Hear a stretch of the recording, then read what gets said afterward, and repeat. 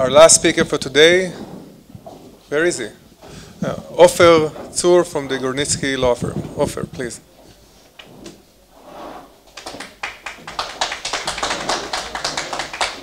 My name is Coffer Zur. I'm a senior partner and the head of the litigation department at Gornitsky law firm in Israel.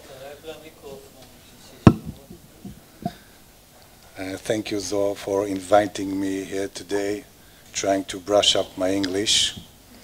And thank you all for being here, dear colleagues, professors, honorable judges. My distinguished colleagues to this panel have shared some interesting and enlightening thoughts regarding the implementation of the law of the promotion and competition. Now I don't see. And competition and reduction of concentration, which I will refer to as the concentration law. And I'd like to add a few thoughts regarding some aspects of the law myself. The concentration law, as you might have heard, is an innovative creation, an Israeli creation. From Zion the Torah shall go forth, as mentioned in the Bible in free translation. It is unique. There are no other like it in the world. Therefore, its implementation and legal questions it raises and will rise in the future have yet to be discussed upon. I will be addressing some of the questions that the law raises today. On the three central chapters of the concentration law, I will be focusing on a very significant one, at least as far as the complexity of the implementation goes, the chapter which deals with the concentration on multi-tiered pyramid corporate structures. Since I have relatively little time at my disposal, I will not give a full outline of the law provisions regarding pyramid corporate structure, but I will briefly outline the three fundamentals within the law on that aspects. The first one is a categorical and absolute determination in the law according to which, and I quote, a second-tiered company shall not have control over another multi-tier company. This practically means that the holding of a pyramid in which there are more than two publicly traded companies is forbidden. The second one is a transitional provision which compels the folding of the pyramid tiers to a three-layered structure within 4 years, as you have heard, and the two-layer structure within 6 years, commencing from the publication of the law that was December 2013. And the third one, a sanction imposed for the holding of a multi-tier pyramid company against the law, which will be the appointment of a trustee for the sale of the controlling interest in the third company. And we will talk about complications and somewhat solutions to the dilemmas that everything, about the question that are being raised. I believe that the combination of the two legal matters, i.e. one, the concentration law regarding the folding of the pyramids, alongside with two, the general corporation law rules, including inter alia fiduciary duties of corporate officers, the duty to act in the best interest of the company, conflict of interest of controlling shareholders and officers, distribution of dividends of the company fair value, etc., is expected to raise a range of question and disagreement. There is certainly a non-concrete legal area formed by this combination which the Israeli court, particularly the financial division, will be expected to concretize. In our short time together, I would like to give a few examples for such complex questions that could arise, which, to my assessment, will have to be sorted out by the court, unless sometimes, somewhere, somebody will manage to bring an amendment to the law forward. The first interesting aspects to be discussed is related to the question of the territorial application of the concentration law. The law prohibits the existence of a triple and above tiered company pyramid. By a tiered company, the law means a company or a foreign company which are reporting cooperation in accordance with the Israeli securities law.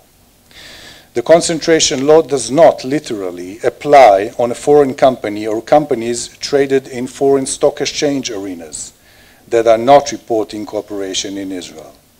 Is there a lacuna in the law which will allow which will allow for a scheme for the exclusion of cooperation from the Israeli concentration law? Will such pyramids be allowed? Will it be possible to avoid the law sanctions and the law bans for pyramid? For instance, in the simpler case of their formation by raising funds or debts and public offering of securities outside of Israel, or in a more complex cases existing pyramids by an attempt to transfer some Israeli publicly traded companies abroad, for example, perhaps by offering securities of a new company overseas, which would subsequently merge in a publicly traded Israeli corporation, or maybe in a way of reverse merger or other. Example that we can give that has already been discussed here and also in Israeli media are two cases. One of them that was mentioned as a publicly traded corporation called Willy Food that is controlled by an individual named Granovsky through a chain of foreign public corporations. It was further published that the concentration law creates an incentive for public companies such as Shikun Ubinui, Maya talked about it, to raise funds overseas. These are two examples that we can talk about that already are in the news. I should mention that since the transitional period set within the law have yet to pass, we are still on an early stage, but it is not far-fetched that such questions and claims as to foreign pyramids will awake, for example, in derivative actions by minority shareholders, and the court will have to rule on such matters. Another interesting matter in connection with the transitional provision of the concentration law is who will be a pyramid-structured corporation that will be sheltered by its concessions, giving in the transitional provision for 6 or 4 years. Please note that the transitional provision in the concentration law determined that a second-tier company in a pyramid is entitled to keep its controlling interest in another multi-layered company for 6 more years since the date of publication of the law, if it had a controlling interest in it, in the company, before the publication of the law. The controlling interest on the day of publication of the law is therefore the instigator of the transitional provision. Just imagine, for example, the following situation. A second-tiered company has signed an agreement for the acquisition of a controlling interest in a third-tier company before the publication of the law. The acquisition agreement contains, for instance, a condition precedent, e.g. the approval of the antitrust commissioner for the acquisition, which was only met after the publication of the law. Was the second-tier company in control of the third-tier company at the day of publication of the law? On the one hand, an agreement subject to a condition precedent is an entire agreement with legal implication, even though the obligation set forth therein is not yet met. It follows that an agreement with legal implication for the acquisition of the controlling interest equals holding the controlling interest. At what day? Before the publication or after the publication? Maybe when the condition precedent is met, we go back in time to the time the agreement was signed, and we have a controlling interest at that time. On the other hand, as long as the condition precedent was not yet met, on my example, the approval of the antitrust commissioner was not given yet, and the agreement is still pending. So maybe what I said before is wrong. And it is not certain whether the controlling interest was there already or not. This is not a small issue. If on my example there was no controlling interest on the day of the publication of the law, the second-tier company is already in breach of the law and is subject to its sanctions, which we will discuss promptly. What is the right legal answer? Time will tell, judges will tell, class actions and derivative actions will tell. So far, we've laid down two examples in which a group of companies held in a pyramid structure may be attacked from the outside by those who claim they do not conform with the law instructions, but conflict may arise from the inside as well. For example, in certain situation, a substantial legal tension may grow between the tiered company to be folded, let's call it the third-tiered company, and the tiered company which it will be folded into. Let's call it the second-tiered company. Firstly, the concentration law does not specify who of the above-mentioned companies should be the one bearing the legal obligation to fold and dismantle the layers. Will it be the third-tier company or the second-tier company? Intuitively, we might think that this obligation should be imposed on the second-tier company alone, since it is the holder of the controlling interest, and the concentration law states a second-tier company shall not have a control over another multi-tier company. Therefore, the obligation is imposed upon the second-tier company, which should not control the third-tier company. But is it really the case?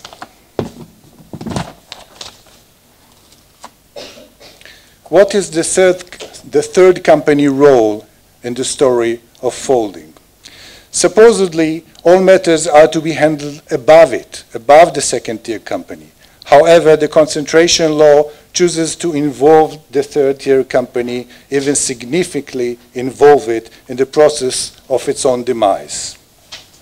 For example, the concentration law allows for certain concessions in the arrangement for the sale of a third-tier company, the folded company, in accordance with Article 350 to the company's law, which is an arrangement between a company, its shareholders, and its debtors.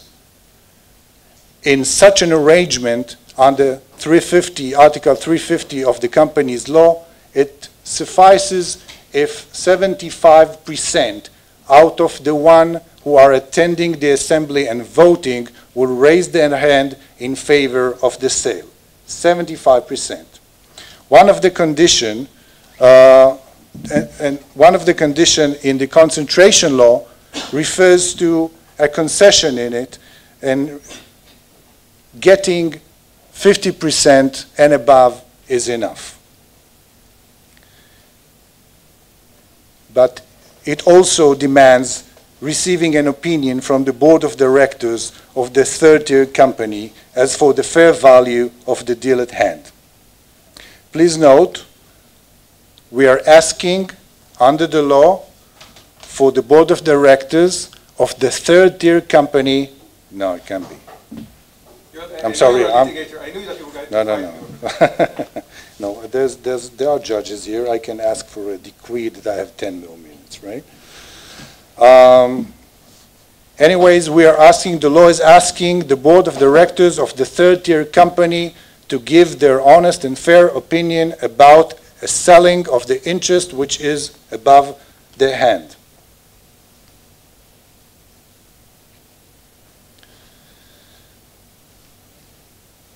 You confuse me.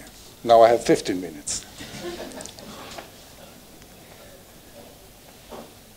So as I mentioned before, real quick, on the one hand, it is sufficient to achieve 51% majority. There's no need to get 75% majority above. But on the other hand, the board of directors of the company being sold or folded will give fairness opinion. Since I don't have much time, I will not address the issue of somewhat conflict between the language of Article 350 of the companies law and the concentration law, which talks about 50% not in the vote but holding of the shares. What is also interesting that is this provision required the board's opinion is similar but not yet identical to Article 329 of the Companies Law.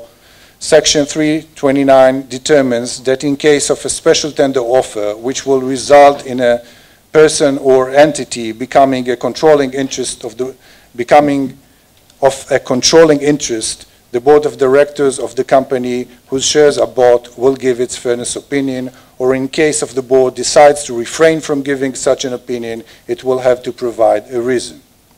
Anyways, the most important consequence of the above mentioned is that suddenly the third-tiered company becomes a major player in the folding process.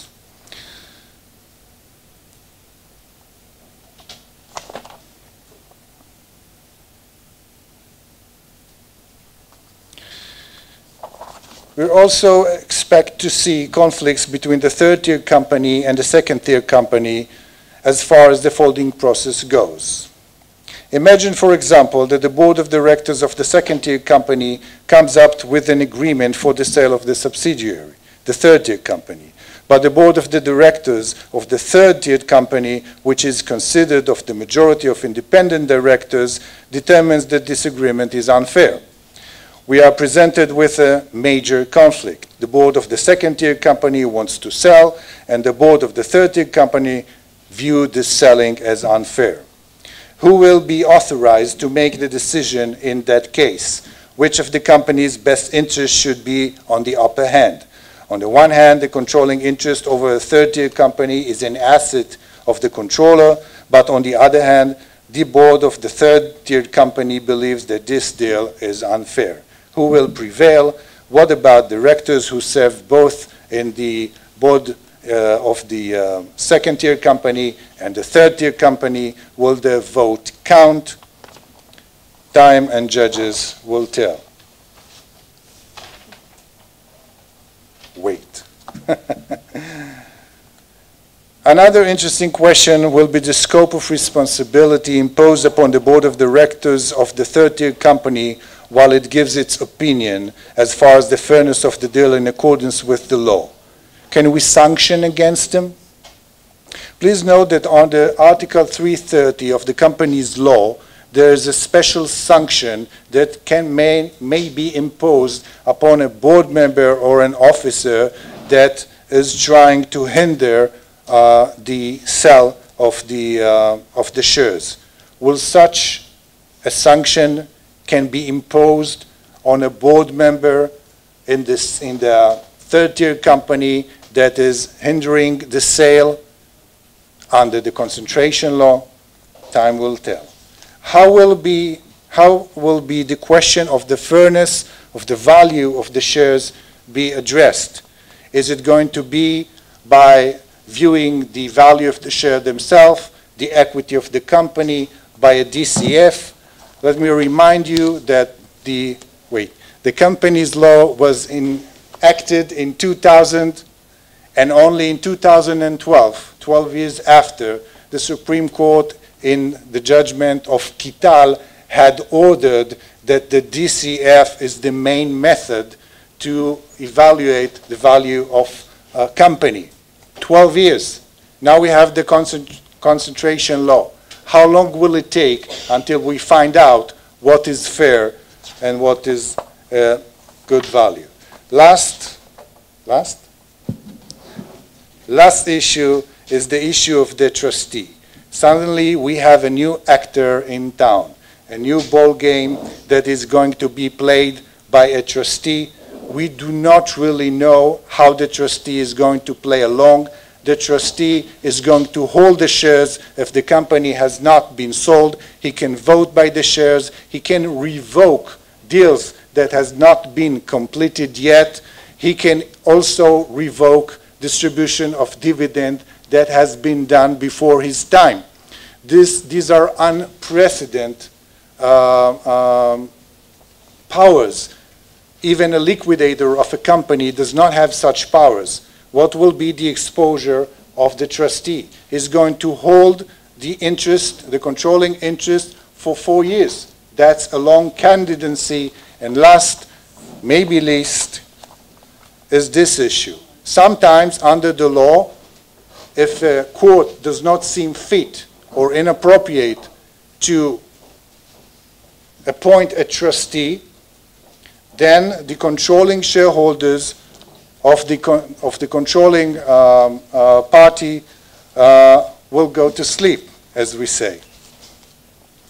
If such a case arises and a trustee is not appointed, then the second person who holds the most shares in the company is becoming a controlling party, a controlling shareholders in the company.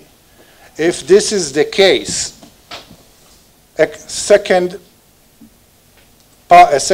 person in the company holding the largest chunk of shares in the company will probably want to avoid and to be hostile to a position where a trustee will be appointed to the company.